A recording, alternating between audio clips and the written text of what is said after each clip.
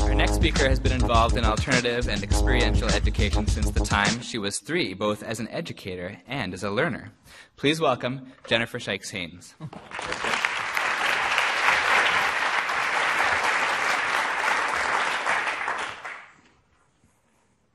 Have you ever had a nurse who's scared of blood?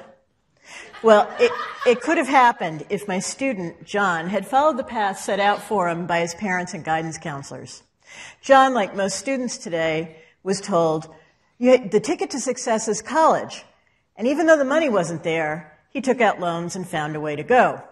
Once he was there, they directed him toward nursing, even though it would have been a terrible fit for him and for us.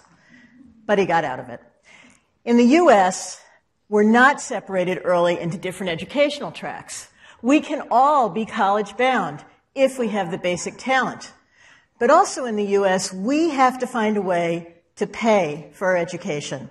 And in 2013, that involved an average college debt of $35,000. So John becomes part of our lost youth.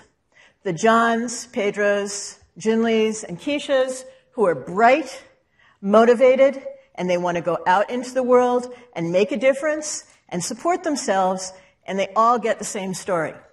You've got to go to college whether you're ready for it or not. You'll have to take on loans, but don't worry, you'll pay them back as soon as you get a job. But they don't get those jobs. And guess what? Their parents are also in debt for those wasted educations.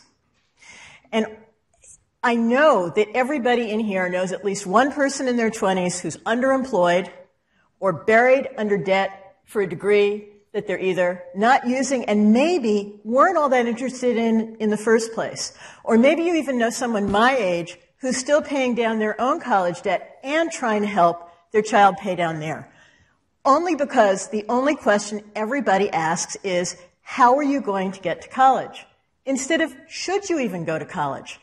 Because not everyone should go to college. Instead, they could be directed to the many amazing programs out there that are low cost, no cost, or income generating. Such as, there are free classes through U of M, Harvard, and MIT online. There are grit building volunteer experiences such as City Year. There are paid professional apprenticeship programs like Institute, learning journeys such as Mycelium. There are coding schools, maker spaces, and incubators. There are resort jobs year-round. There are different kinds of religious missions, global travel and work projects, industrial apprenticeships that are also paid, such as Focus Hope Detroit. And there are nonprofits like my own Alternative U, which can provide students with outstanding learning experiences to live their best lives.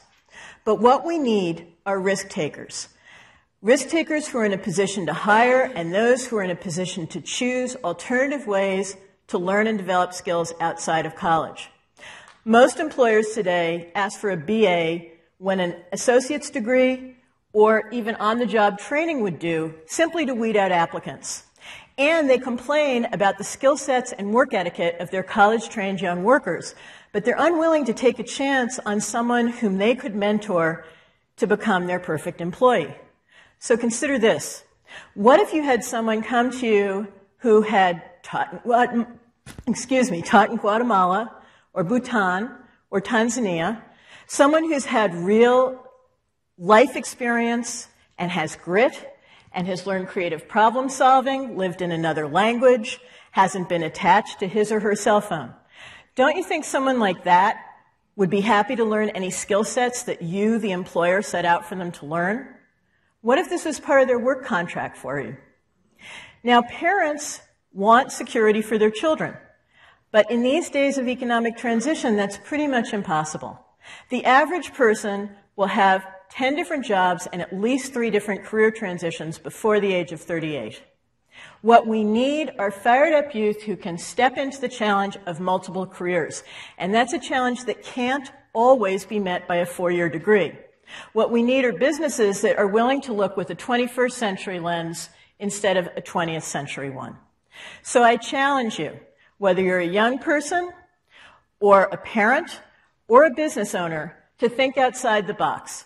Hire someone if they're a good fit, no matter what letters come after their name. Parents, if your 18-year-old isn't ready for college, financially or otherwise, let them try something inspiring. Students, make the choice that makes you and our economy come alive. Thank you.